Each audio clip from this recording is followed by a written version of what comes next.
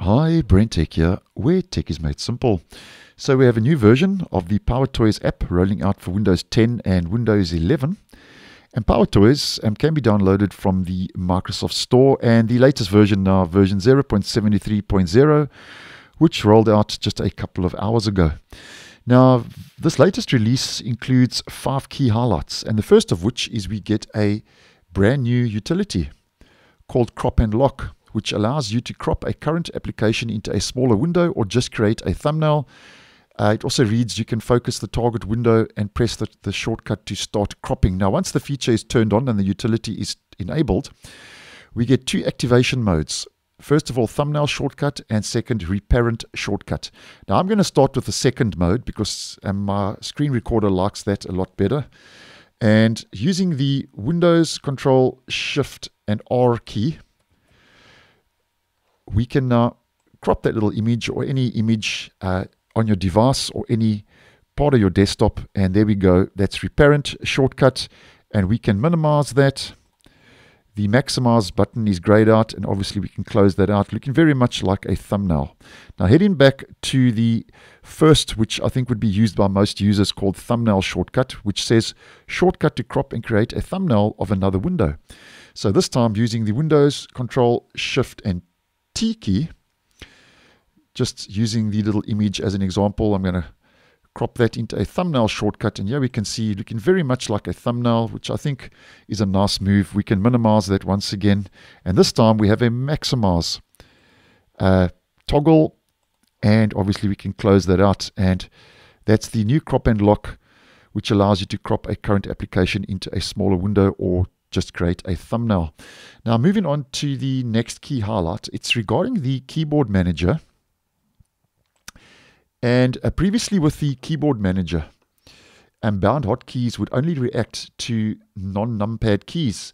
Now, I think this is a nice move. The keyboard manager now supports your Numpad.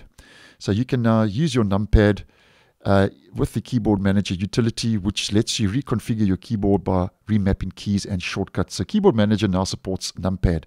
Moving on to the third one, and this is regarding FancyZones, which lets you create window layouts to help make multitasking easy. And FancyZones is very similar to the Snap layout and Snap Assist we get with Windows 11 as an example. And what they've done with FancyZones, FancyZones gets code improvements and refactor. So a bit of under the hood improvements rolling out with FancyZones. And then one utility I actually use on a day-to-day basis, the ImageResizer.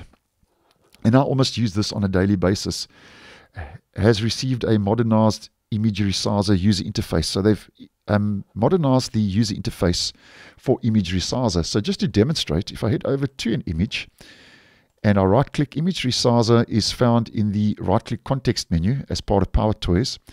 And this UX now, the UI, has received a bit of a modernization, so to speak, and it now matches the look and feel of Windows 11. A lot more rounded corners, and the UX, as mentioned, has received a bit of a revamp, as they are calling a modernized ImageResizer UX, which I actually think is another nice move because I use the ImageResizer utility almost on a daily basis.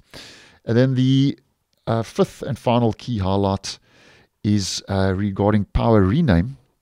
And Power Rename was a utility that rolled out a couple of months ago, which is a Windows shell extension for more advanced bulk renaming using search and replace or regular expressions. And Power Rename gets advanced counter functionality now. So if you are using Power Rename, there's another kind of under the hood improvement with advanced counter functionality. And then just a general kind of fix to mention for the purpose of this video. They fixed crashes caused by invalid settings, which I think is quite a valid, no pun intended, fix, because anything that does crash anything and gets fixed obviously is an important fix. Now, over and above that, there are plenty of other improvements and fixes that have rolled out, and you can always just click on the release notes, which will take you over to those release notes, and you can go check that out more in depth. So version 0.73, as mentioned, rolled out a couple of hours ago and is now our latest release for PowerToys, bringing that brand new utility called Crop and Lock. So thanks for watching, and I'll see you guys in the next one.